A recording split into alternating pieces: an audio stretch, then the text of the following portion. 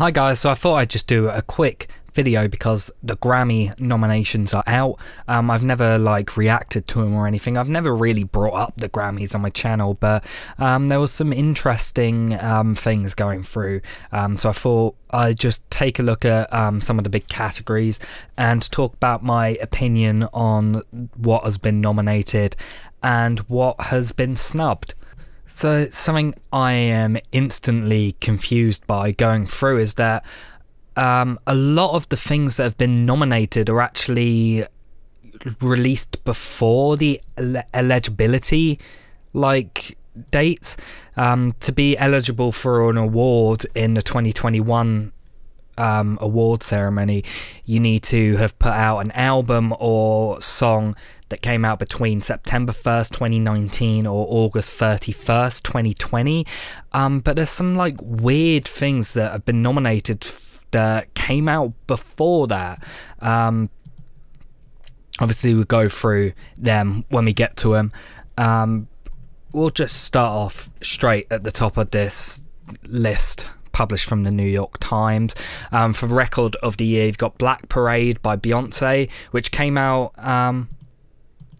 Record of the Year, you got Black Parade by Beyonce, Colors by Black Pumas, Rockstar by DaBaby, Say So by Doja Cat, Everything I Wanted by Billie Eilish, Don't Start Now by Dua Lipa, Circles by Post Malone, and Savage by Megan Thee Stallion. Out of these, there's nothing really too surprising or anything. It's nice to see Billie Eilish still getting attention for the couple one song she really put out this year, and that Dua Lipa song Don't Start Now is great, from a really good album, so I'm happy to see that nominated. I will probably say that the award will either go to Beyonce, maybe Black Pumas, because they're nominated for every single award. But I'd like to see it go to Billie Eilish or Dua Lipa. The other songs I'm not too familiar with, or I'm not a big fan, like the Post Malone song I'm not really into. Album of the Year is where I think there's a lot of big snubs and things that have been nominated that make not a lot of sense at all. So you got Chilimbo by Jenny Aiko. I don't know how to pronounce that name. I've never heard of this person, so yeah. Black Pumas Deluxe Edition. So they released their debut album in June of 2019, but it's nominated, I guess, because it's a deluxe edition instead of a standard edition, which is just straight up bullshit. There's so many other albums you could nominate instead, but they've picked a deluxe edition of an album. It's just bollocks. Everyday Life by Coldplay, an album I liked a lot, but I don't think it's worthy of being nominated. Jess Volume 3 by Jacob Collier, Women in Music Part 3 by Haim, also I liked it a lot, but don't think it's worthy of Album of the Year. Future Nostalgia by Dua Lipa, which out of all of them is probably my favourite album here. Hollywood's Bleeding by Post Malone, and Folklore by Taylor Swift. If I was to guess who's going to win, I think it's either going to be Haim or Taylor Swift with this one. Obviously, the Grammys love Taylor Swift. They're always giving her awards and stuff, so it wouldn't be a big surprise if she won the Album of the Year. I'd like to see it go to Dua Lipa because that Future Nostalgia album was great. If it doesn't go to Taylor Swift, probably I could see it going to Haim or Black Pumas, maybe Post Malone, because he's not won a substantial award like that yet. And then we get to Song of the Year. I've never been able to work out what's different between Record of the Year and Song of the Year. I've tried looking it up, same with the performance versus the song, and no one seems to have a clear answer what the difference is, which is annoying. Especially since a lot of the time they're very, very similar, the nominees. So Song of the Year, there's Black Parade, Beyonce song, Cadence, I don't know who wrote that song, The Box, Cardigan from that Taylor Swift album, Circles, again Post Malone, Don't Start Now, again Dua Lipa, where am I? Sorry, I got lost for a second. I was confused because Okay, I've worked it out now. So for some reason, someone's name was labelled as like a song on this article. It's weird. So you got Black Parade, Beyonce, The Box by Roddy Ricch, Cardigan by Taylor Swift, Circles by Post Malone, Don't Start Now by Dua Lipa, Everything I Wanted by Billie Eilish, I Can't Breathe by her, and If the World Was Ending by JP Saxe.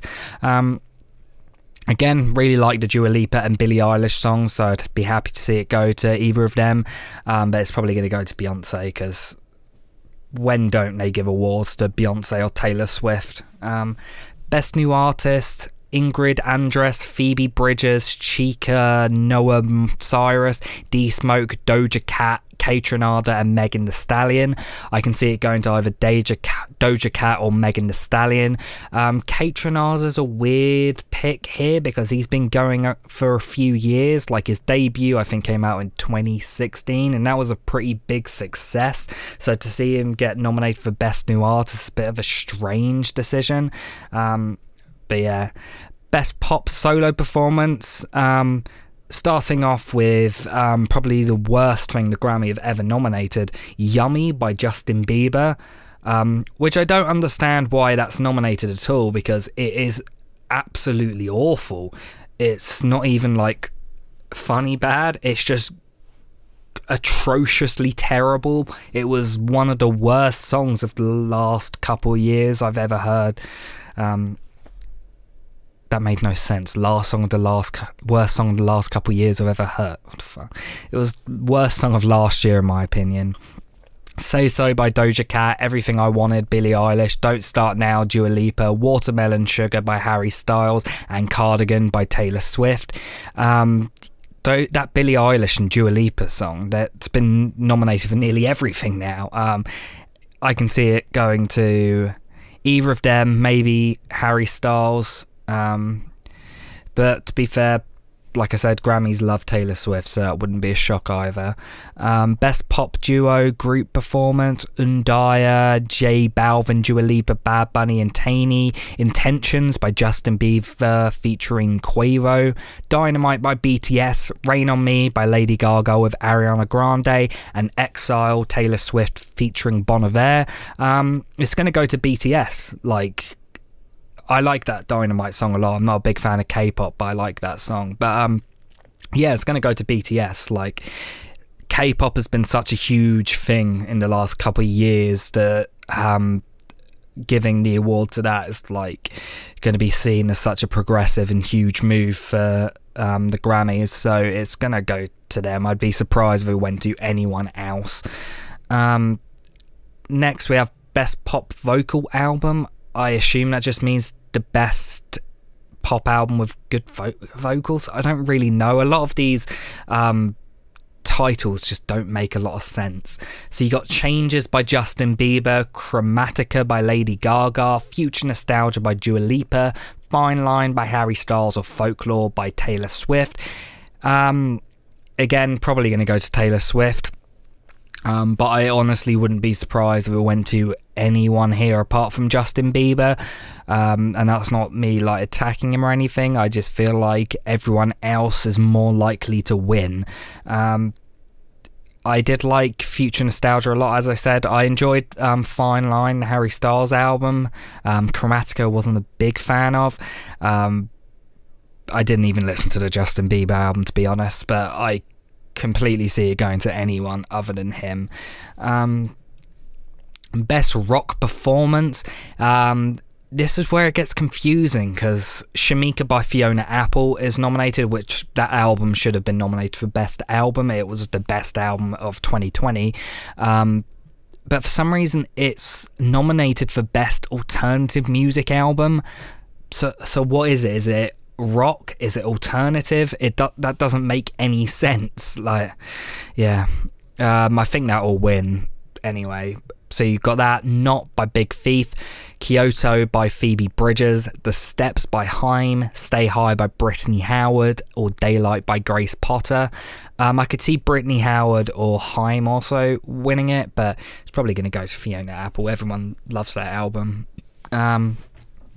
Best Rock Album is a very strange pick collection of albums. So you got Hero's Death by Fontaines DC, which I like that album, didn't expect it to be nominated here.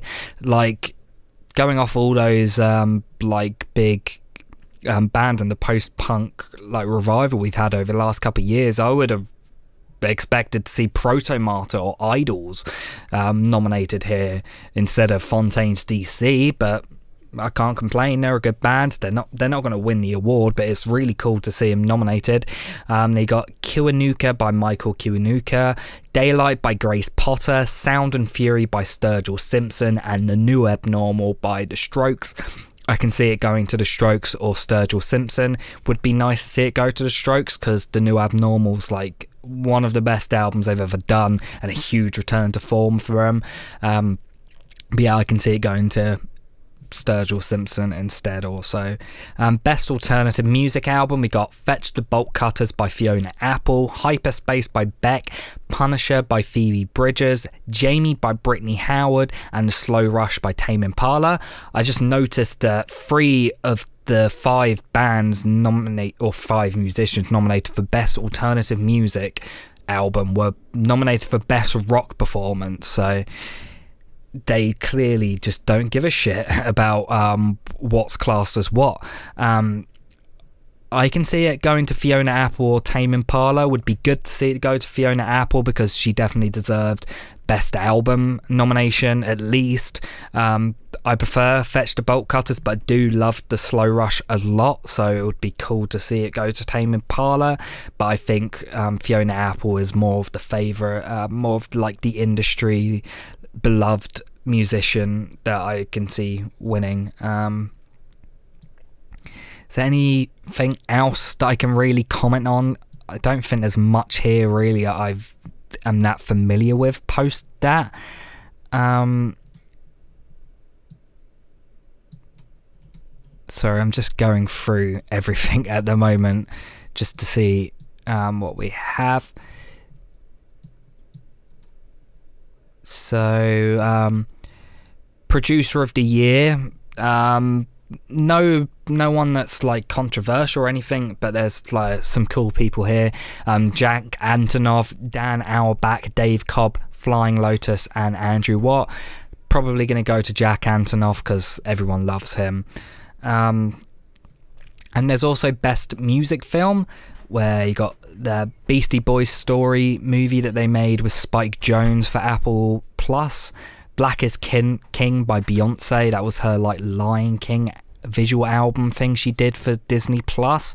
We Are Freestyle, Love Supreme, Linda Ronstadt, The Sound of My Voice, and that little old band from Texas, ZZ Top. It's a shame that the Rolling Thunder Review documentary isn't nominated, because that film was great. Yeah, that was in the Boundaries, came out late last year, I believe. That was a really great film, so it would have been nice to have seen that get a nomination. So yeah, overall I think this is just some really weird things are being nominated, and things that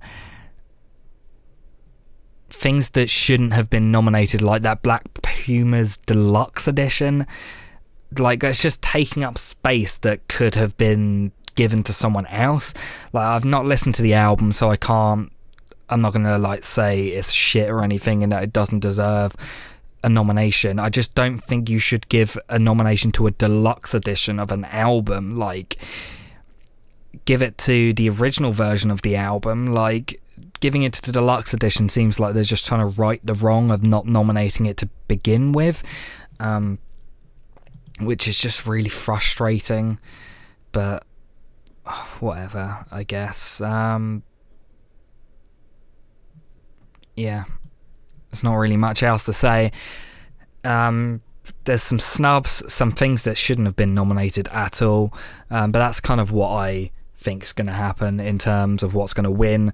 And yeah, there's some good albums here, good songs here, but I do think there's a lot of garbage as well. But you expect that from the Grammys. It's what you get every single year. Yeah, it's a shame that the cutoff point's in August, because there's so many good albums that have come out since then that I don't think are gonna get nominated next year either. Because who knows what's going to happen in the next year. Maybe something like some real masterpieces are going to come out and those great albums are going to be forgotten about, but only time will tell. So yeah, hopefully you enjoyed this little rambling video about the Grammys. I didn't do any editing or anything. I've just basically sat down in front of my camera and I'm going to sync up, and that's about it. So hopefully it was somewhat interesting, and if it wasn't, I apologise, but you sat through the whole thing, so clearly I was doing something right. Thanks for watching, guys. My year-end lists are in the works at the moment. Hopefully they'll be out late December, early January. Just fair warning, they're going to be quite long because there's a lot to discuss. Thanks for watching, guys, and I'll see you next time.